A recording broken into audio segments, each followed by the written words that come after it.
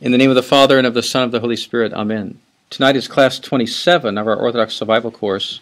In our last class, we did an overview or a retrospective summary of where we've been so far, and summarizing briefly the development, or rather the descent, or the degeneration of Western thought from the High Middle Ages right up to the 19th century. And then with the later 19th century and the Revolutionary era, we have the terminus ad quem, the end of the line, the last bus stop on this bad journey, which is nihilism. Because that's where it was all leading. It inevitably had to come to this point. So tonight we're going to begin several sessions on nihilism. We're going to have several because I'd like to take our time and go through Father Seraphim Rose's book on nihilism, which in printed form it's a 128-page book. It was actually just one chapter of a proposed book he had wanted to write when he was young that was never written. So there's an outline of his proposed book at the end of the printed nihilism book from St. Herman Press. Now at the end of this long journey together that we summarized in our last class, in class 26, we have arrived at the dead end of the Western philosophical and spiritual project, the philosophy of nihilism. Nihilism as a body of thought, and more importantly as a demonic spiritual power, is the inner content of this ongoing revolution of the current age that we've been talking about. And therefore we need to understand it as best we can, not only intellectually, but spiritually. Above all, it's a spiritual phenomenon, right? And we can only combat it spiritually, but we need to understand it both intellectually and spiritually. And we need practically to be able to recognize its manifestations, its thought patterns, key words, social implications, political programs, so that when you see it on the internet, you see it on TV, you hear it in the classroom, say, aha, nihilism. You get the clues, you learn the clues. Right? And you say, aha, that's nihilism. To recognize these manifestations whenever we see them so that we can relate what is going on around us to this overall pattern of understanding. In other words, these are not isolated phenomena. They're all connected. So that we can work from a unified, coherent understanding of our situation. Now, I do not have to reinvent the wheel in order to guide us through this subject, since Father Seraphim Rose, in 1962, when he was still a layman, wrote a 128-page monograph on this subject, Nihilism, the Root of the Revolution of the Modern Age. And this will form an excellent guide to our study. Of course, this is, as we know, this is just part of a much larger book he intended to write that never got written. But this part was completed, and it has been published. For $9, you can buy this from St. Herman Press. The book's in a second edition now that contains an additional essay on the philosophy of the absurd. And the text of the first edition is online at this URL that I've reproduced here. What I propose to do is let Father Seraphim guide us through this subject step by step, and therefore I shall summarize what he wrote in the order that he wrote it. Okay. The content of his essay are as follows. 1, introduction, the question of truth. It all gets back to the question of truth. What is truth? And then the existence and the absoluteness and the knowability of truth. And then part 2 is the stages of the nihilistic dialectic, where it's the nihilism that we see in violent revolution, whether it's physical revolution or cultural revolution, that nihilism of destruction is actually simply the last stage. And there had to be other stages leading up to it that he characterizes as liberalism, realism, vitalism, and then finally the active nihilism of destruction. We're going to go back and walk through that with him. Sometimes liberals, genuine liberals, people who say, "Oh, I honor all opinions, I tolerate various, points of view. I'm a tolerant person." They seem like nice people, right? But that school of thought paved the way for nihilism. Accepting everything, right? That paved the way for nihilism. Pardon me? Yeah, they're intolerant of truth. The only sin is to insist there's an absolute truth. But in the 19th century, liberalism seemed like a nice thing, right? We're going to have more open borders and free markets and exchange of ideas, and we're going to have people of different faiths living side by side and being nice to each other, and we're going to be free of old authoritarian constraints and so forth. It seemed like a happy new period was dawning where people were more free, right? And then when nihilism came, when a violent revolution comes, people say, "Oh no, I wasn't expecting that." See, we want to go back to being nice, but they don't realize that they had taken away all the barriers to the violent revolution. Their head chopped. And then they're the ones who get their heads chopped off. There's a caricature of a liberal in Possessed in the Demons by Dostoevsky, where there's this town that the revolutionaries, the nihilists, are taking over this town. And there's this older figure who's kind of a pitiful figure who's from the older generation of liberals. And of course, it was the liberals later on in Russia. It was the liberals in the Duma, and then the liberals in the February Revolution that paved the way for Bolshevism. So we're going to go through those stages of liberalism, realism, vitalism, and nihilism. Then there's a section on the theology and spirit of nihilism. It has a theology.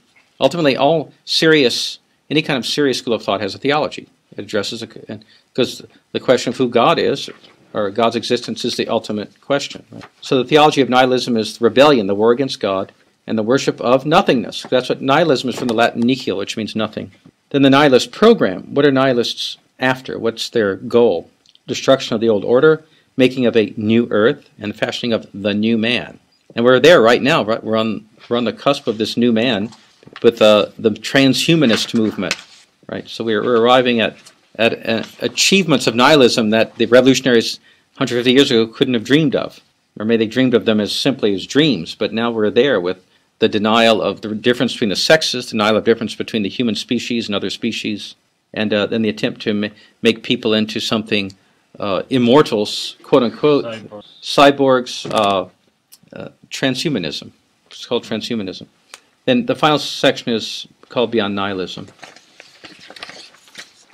We're going to take our time and go through the book carefully in order to gain the full benefit of Father Seraphim's insights. I'm not sure how long each section is going to take. Remember, we're inventing this class now as we're going along, so I'm not sure how long this is going to take. I do not think we shall need to spend 5 whole classes, one for each section on the book, but I'm not sure. We're going to see. Let's take it one class at a time and see how far we can go each week.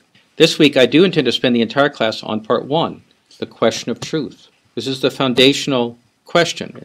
And an examination of this question lays a good foundation for our understanding the rest of the book. The question of truth lays this answer to this question. The question of truth lays the foundation for understanding the entire subject of this nihilism. So it bears careful study. As we go along, some of us will be using the printed text. Others are going to be using the online text.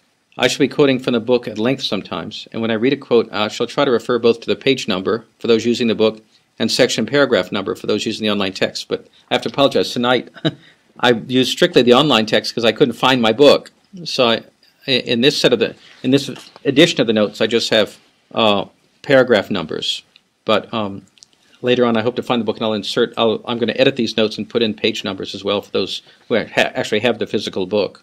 So section 1 of the book is Introduction, the question of truth, and these little subtitles under A, B, and C and so forth are my subtitles. There are no subtitles in the actual book. There's just Introduction, Question of Truth. These are my subtitles as I go through and summarize the successive paragraphs of the book. So paragraph 1, what is nihilism? Father Seraphim points out that we can make a mistake of focusing on the manifestations of nihilism and never get to the essence of it. So Father Seraphim begins his essay by posing the problem of defining nihilism and pointing out that we can get caught up in the outward results of it. You get caught up in the phenomena, in the different manifestations of it, the destructiveness of political and cultural revolution, the drug culture, the darkness and filth of modern art or rock music, and so forth. We can just get caught up in the phenomena and just spend all of our energy being upset about that or trying to understand that and not get at the essence, what's connecting all of these things. There's one fundamental idea or set of ideas connecting all of these things. The trees of the forest. Yes, not seeing the forest for the trees. And modern people are very prone to do that because, remember when we were studying Richard Weaver, he talked about modern man being obsessed with details and specialization. There's a chapter called Fragmentation and Obsession, right, where everybody's obsessed with details and they don't see the big picture. We should do that. We should do that book again, yes. So Father Stern proposes to go beneath the surface and study the nature of the entire movement to get at the essence of the problem. Paragraphs 2 to 4 deal with 2 pitfalls, apology and he calls apology and diatribe. There are some people who want to apologize for the nihilists. Well, they're just poor victims. You don't understand them. They're making a valuable contribution. Then there's diatribe. Just being angry and just screaming about all the barbarity and the grotesqueness and the evil and just railing against the whole thing. We can fall into the opposing mistakes of 2 extremes. To apologize for the nihilists or simply to rail against them, right? To just be upset and yell about it and not accomplish anything. So neither is helpful. 1, the mistake of the apologists is that in attempting to understand nihilism, they begin to feel sorry for the nihilists. as being victims. Well, they're just victims, you see.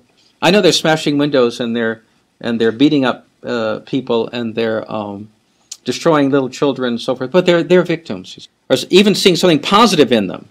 We don't understand. This is a positive protest. This has vital, energizing qualities that help society. You know, so they apologize for them as if they had something good to offer. When in fact they have nothing good to offer. It's nothing good about it.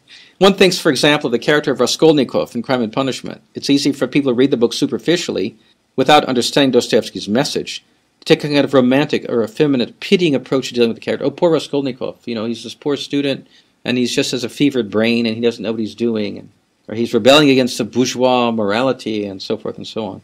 Instead of seeing him clearly as what he is, he's an amoral murderer. He's invented or accepted terrible demonic ideas, and he murders people. Okay, of course, at the end of the book, he converts under the influence of Sonia, but for most of the book, he's an amoral murderer, right? A violator of God's law.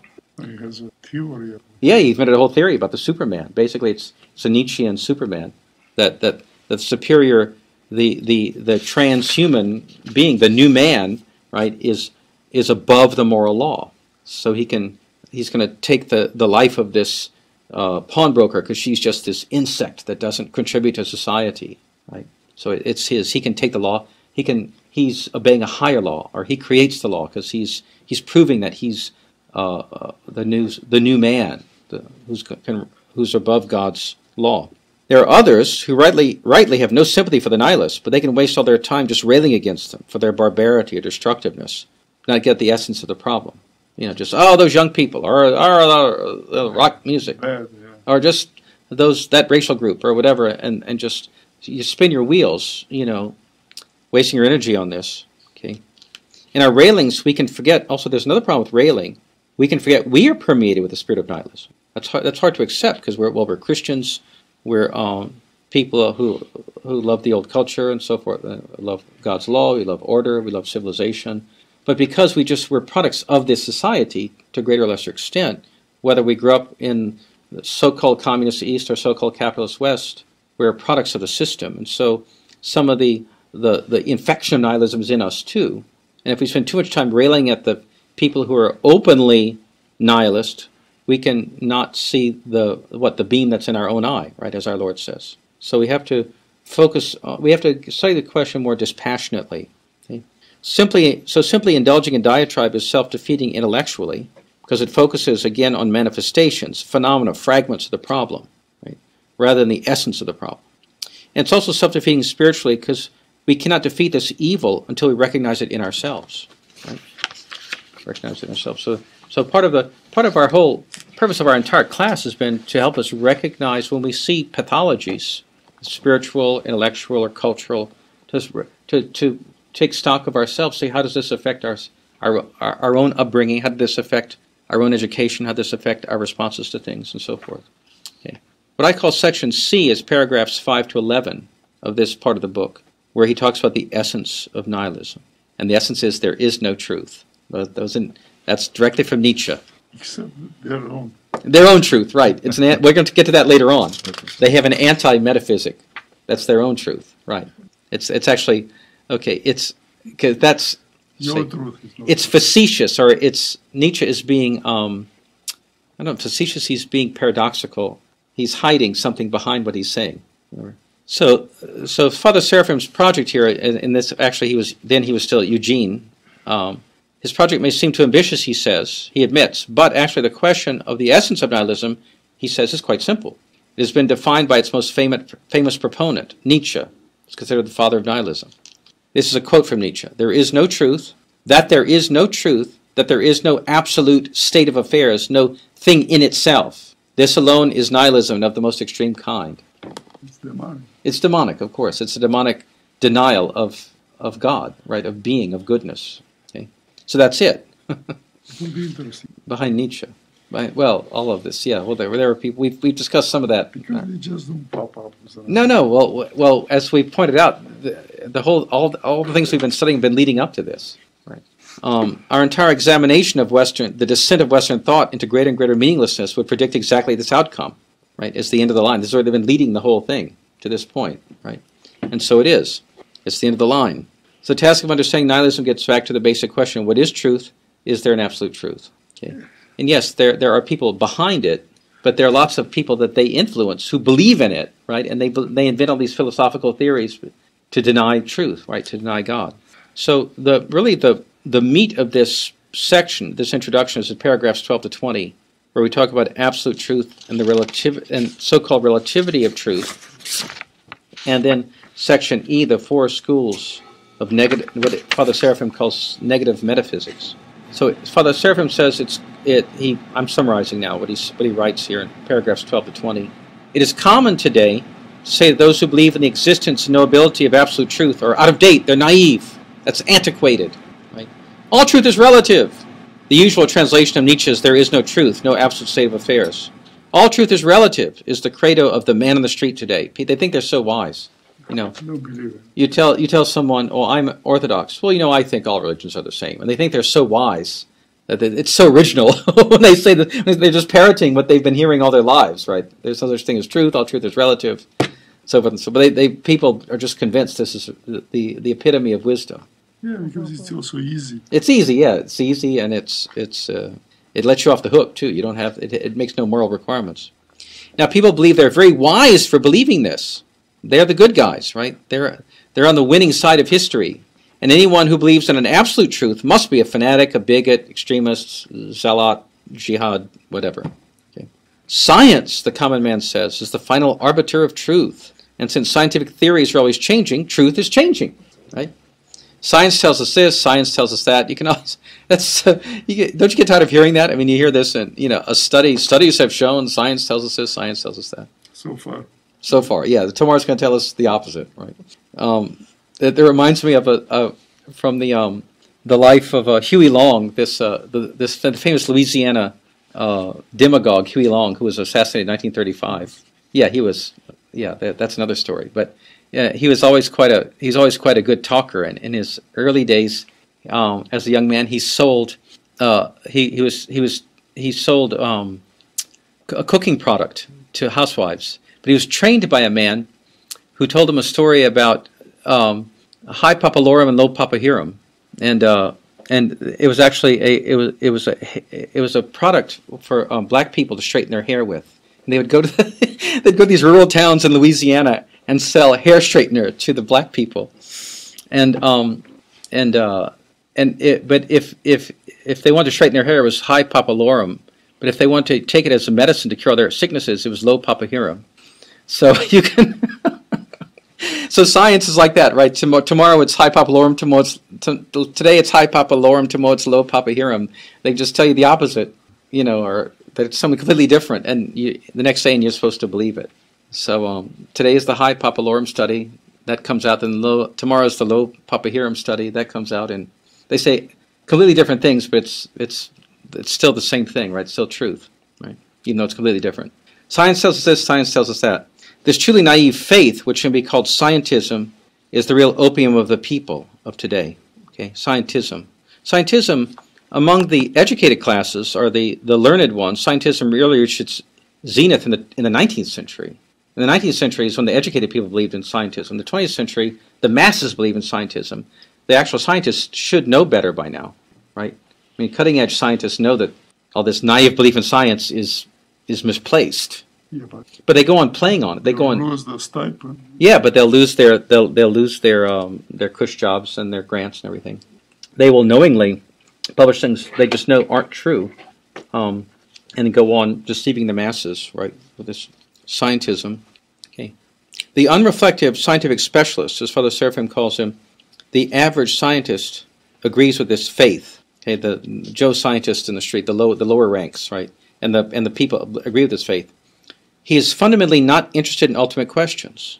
This is I'm sure any of us who work in academia, work in engineering, work in medicine, work in whatever, any fields related to science, we realize that most of our colleagues are pragmatists.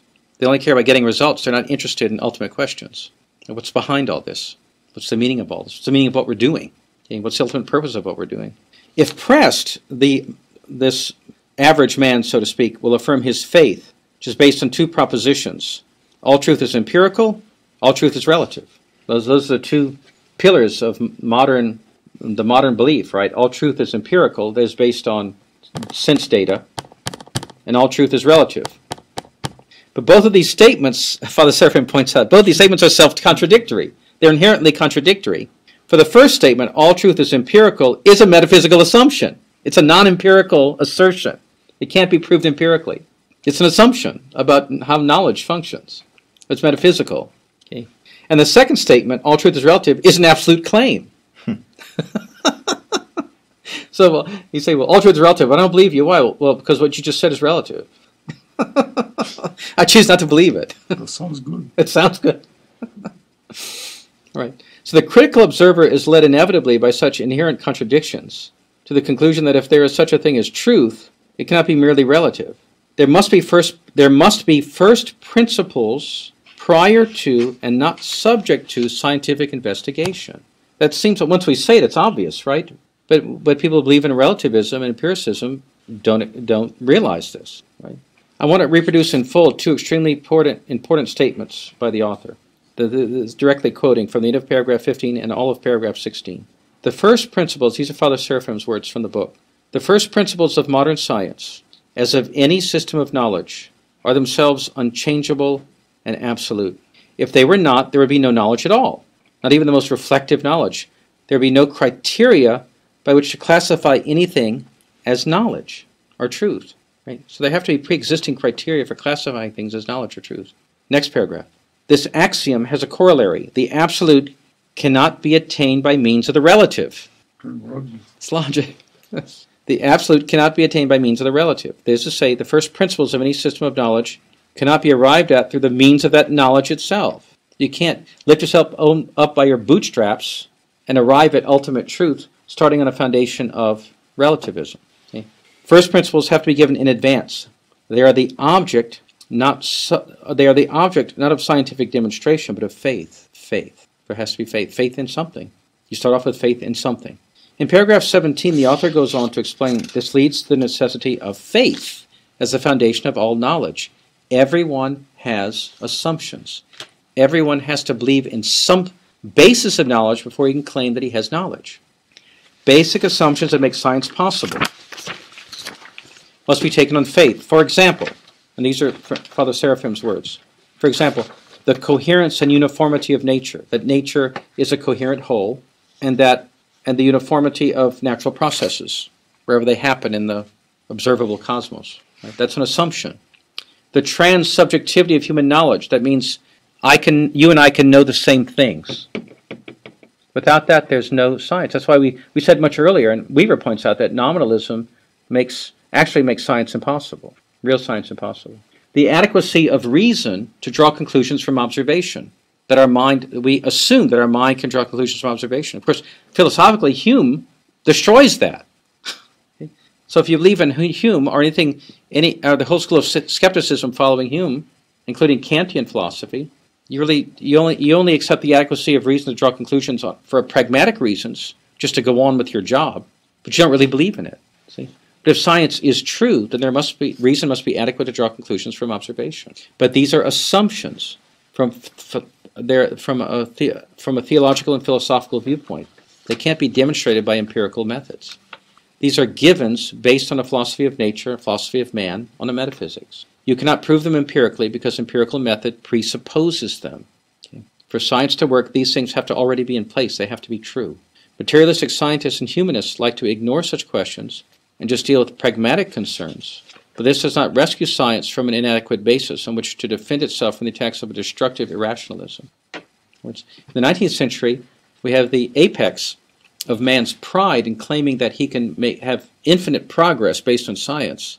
At the same time, the nihilists saying, we're going to destroy everything. And it led to this orgy of destruction of the 20th century, World War I, revolutions, World War II, so forth. In real life, of course, they do act, the scientists, the material. I don't mean all scientists. Of course, there are scientists who are good philosophers, who are Christians, who do understand these things.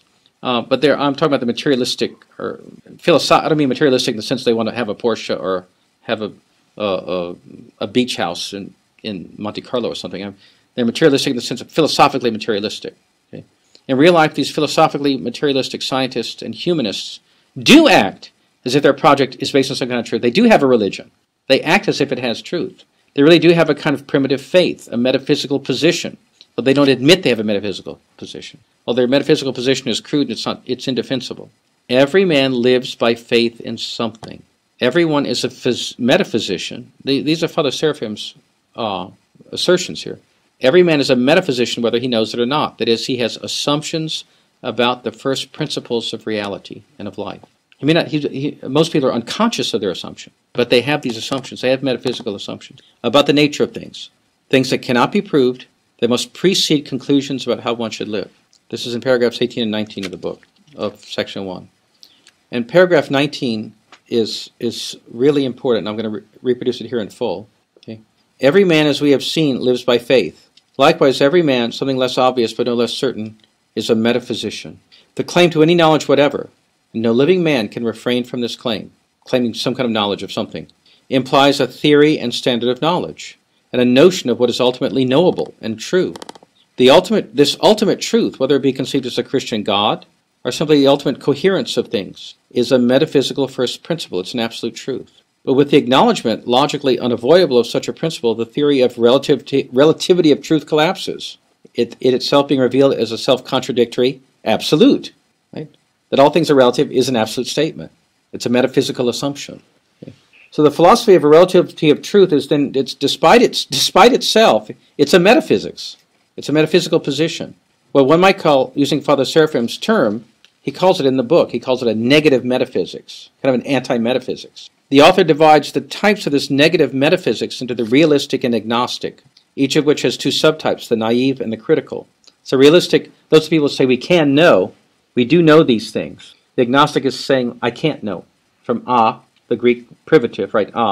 Not, gnosis, knowledge.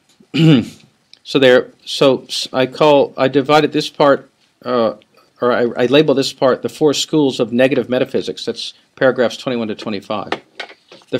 So there are two kinds of realism and two kinds of agnosticism. In paragraphs 21 and 22, the author talks about naive realism. Realism is the idea that we can really know things that are real. We can really know things that are real. Agnosticism is the idea we cannot know real things. Naive realism is the same as is the position of what I called scientism, right? Everything that exists is material. Everything that happens is determined by material processes, which we can study and really, really know, and then use our knowledge to create a better world, a bright future. Okay, this is the essence of Marxism, any kind of progressivism, right? This is the crude worldview of all progressivism, including Marxism, the various forms of scientific socialism, and also progressive Christianity.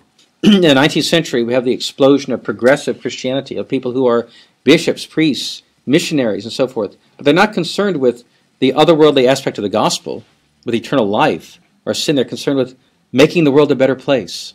The Victorian British call this muscular Christianity. We're going to go to it's the white man's burden. We're going to go to Africa and India and build hospitals and make the world a better place in the name of Christ. So they put the name of Christ on the outside, right? But on the inside, it's just more materialism. It's a pure humanistic approach.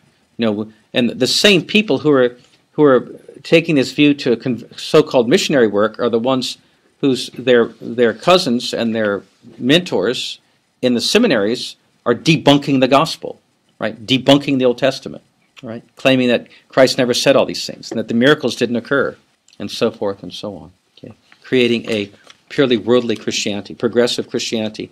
So what we have, of course, today, these are the denominations that are all dying: Methodists, mainline Methodists, mainline Church of England, and so forth. It's all dying. Why go to a church if that's what it is?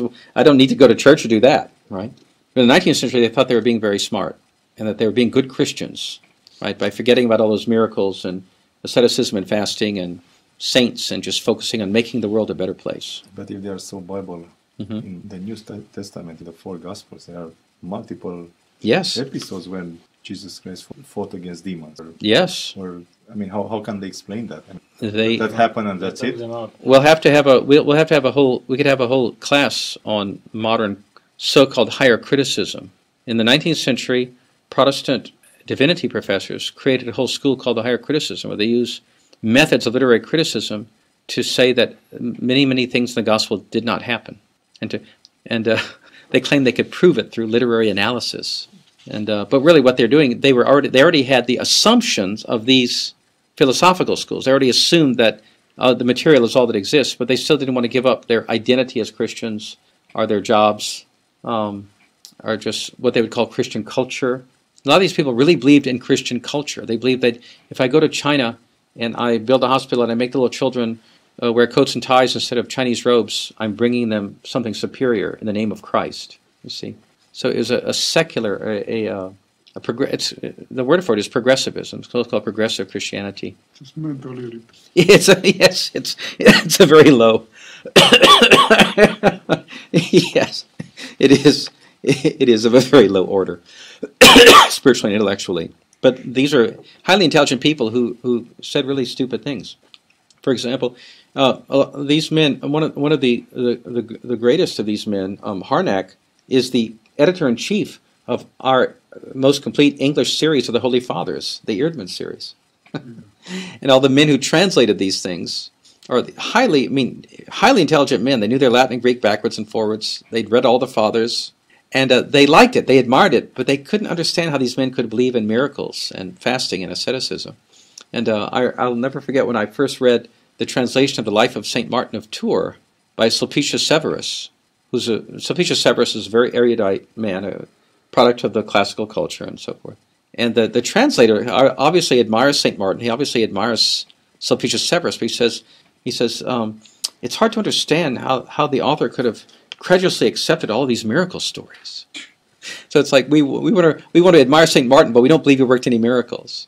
See, because they were convinced that to be enlightened meant to deny the supernatural. That the purpose of Christianity was to make the world a better place. St. Martin was a saint because he fed the poor and because he preserved the old culture by creating monasteries and so forth. But all these miracles and all that's modern. That we've grown beyond that. Temptation, the serpent, Eve. Yeah, you shall be God. Yeah. So all these, I got into so-called progressive Christianity because it's a form of this naive realism.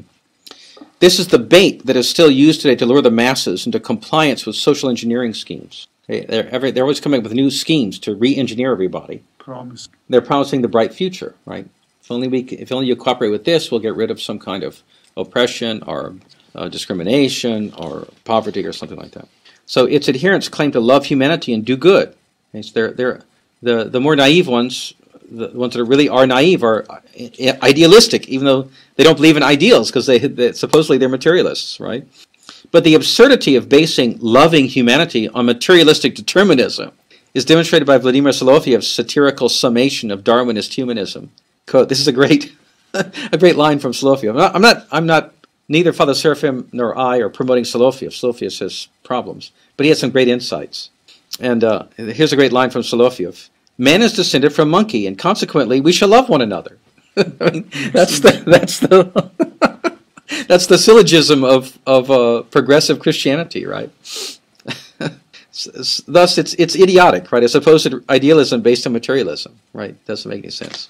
So that doesn't go very far. And there's critical realism, which also known as logical positivism or the Vienna School. Critical realism points out that the moral claims of progressivism and scientism are themselves ideals. They're honest. They're more consistent. Wait, these are ideals. We have to, if we're really realists and we're materialists, we're going to sweep that away. No ideals. You can know things, but all you can know is what you can prove empirically. You cannot know things like the good of mankind and so forth. So they don't believe in all this progressivism. Of course, this does not solve the problem of empirical science being based on metaphysical assumptions.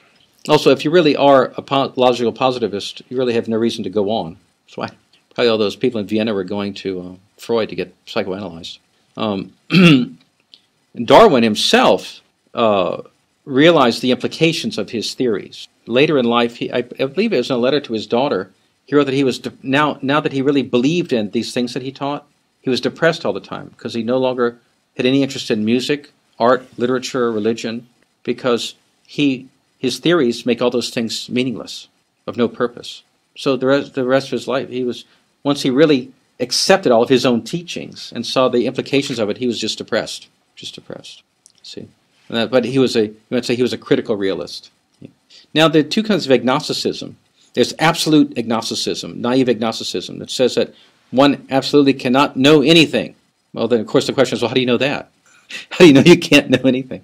Of course, this is itself an absolute assertion, so it's self-contradictory. And agnosticism is another cop-out. There's relativist agnosticism. Well, we can't know. Well, we can't know. You can't know anything. But there's a more intelligent or critical agnosticism, and their position is that we cannot know that we cannot know. They say, well, wait a second, that's an absolute statement. So maybe there is an absolute truth, but if there is, we can't know it. And we should just devote ourselves to pragmatic concerns. Just deal with, basically, but of course, from the Christian point of view, what they're saying is just devote yourself to your passions, okay? To satisfying your passions, or the passions of others, satisfying. Why one should devote oneself to anything, or do anything, or not commit suicide, they can't explain. But this is the logical end of the whole process, starting with naive realism, and it is nakedly immoral and irresponsible. Just go for it. Just do whatever you want, because we can't know. If there is absolute truth, we can't know it. Just live day to day and just do your thing. Of course, to give some agnostics some credit, there are agnostics, theological agnostics, who hold to some high standard of behavior based on what they view as personal integrity. Some people take a stoical outlook. I'm just doing the right thing, even though there's no God, or if there is, I can't know it. I'm just going to do the right thing. Well, I know it's the right thing. Well, I just know it's the right thing, and I want to do it. There are people like that. But they're easy to goals. Some goal or some ideal. Yeah. It's common to have. Yeah. Communism produced in large numbers of very self-sacrificing people. So the paragraphs 26 to 29 I have titled "The End of the Search for Truth Outside Revelation." So, since going back now to our whole journey since the Middle Ages, right? Starting with that turn towards denying revelation as the basis of truth, which we clearly see with Descartes, right? There's a whole project from Descartes on. There's a whole project of seeking for truth, just using the human mind, with no help from the outside, right?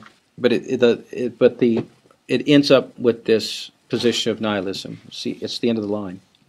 At the end of this entire project of Western man, trying to find a basis for knowledge and action outside of the Christian revelation, we have then arrived at two options. Ignore the search for truth altogether and content oneself with pragmatic and conventional life. Okay, so just forget about truth and just focus on pragmatic concerns. Let's build a better bridge. Let's grow tastier food, whatever. Just because ultimately because it satisfies the passion. Or people can go on searching for truth, but they've rejected the Christian revelation, so they search for truth in irrational revelations, visions, authoritarian cults, pseudo-mysticism, UFOs, aliens, science fiction, and so forth. Okay? Because we see around us, as we see people simultaneously, the same people will say that Christianity is naive and a bunch of myths, and how can you believe all that stuff? And they'll turn right around and believe some book about UFOs or messages being received from aliens or things like that. So they're still searching for truth. They're searching for it in these false revelations. Everybody's looking, just as everyone has assumptions, everyone deep down is looking for revelation of what's real, what's true, or what's going to give their life meaning, or give them a feeling of or an experience of transcendence. Revelation. Of course, it's all from demons. That's right. Yes. It's if it's not from Christ, if it's not truth, then it's from somewhere else. Right. Father Seraphim concludes this section thus: in fact, no one lives but by the light of some revelation. Remember Descartes. Remember going back to Descartes, the father of this whole project. He says, we must put aside all tradition, put aside all revelation, put aside anything prior and just start with the mind. Cogito ergo sum, I believe, therefore I am. But remember, when you read his biography, he was inspired for this project by 3 dreams that he had. He had dreams where spirits were telling him to do this. So maybe instruction. He got some instructions, yes. So everybody actually lives by some kind of revelation, though they don't admit it. Be it a true or false revelation, whether it served to enlighten or to obscure, he who will not live by the Christian revelation must live by a false revelation. All false revelations lead to the abyss. Everybody has a religion, whether they know it or not. There's one true one, and the others lead to the abyss. Okay. G, paragraphs 30 to 32. The solution to the problem is Christ. The only answer to all of this is, of course, he who made the radical claim that he is the truth. I am the way, the truth, and the life. Christ is the logos, the blueprint, the meaning of all created reality. Therefore, all true philosophy, all investigation of truth must begin with him. Proud man does not want to seek this answer outside of his own brain power. He wants to find the truth for himself. Well, I don't want to be a weakling and just run to the Bible or somewhere. I'm going to find out the truth for myself. Okay? Man does not want the narrow way of humbling his mind or body, fighting intellectual and spiritual pride, fighting his spiritual and physical passions. But he cannot really oppose Christ with logic or science. Ultimately, what is opposed to Christ is another demonic revelation. And this revelation is the essence of nihilism. Nihilism is really a product of a demonic revelation. The conclusion of this introduction, Father Seraphim says, though we will examine various kinds of nihilists, there are different schools of nihilists, right? But they all have the same aim, the annihilation of divine revelation. They want to wipe out of men's minds the very memory of Christ, of the true faith, and so forth, and preparation of a new order. Now, he's writing this in 1960, so the term New World Order wasn't really as common as it is now, right? But he was already seeing it. It was easy. In 1960, it was already easy to see it. The preparation of a new order in which man will be God, or at least the demons will tell man he's going to be God. You will be like that. You will be like gods, yes. Mm-hmm.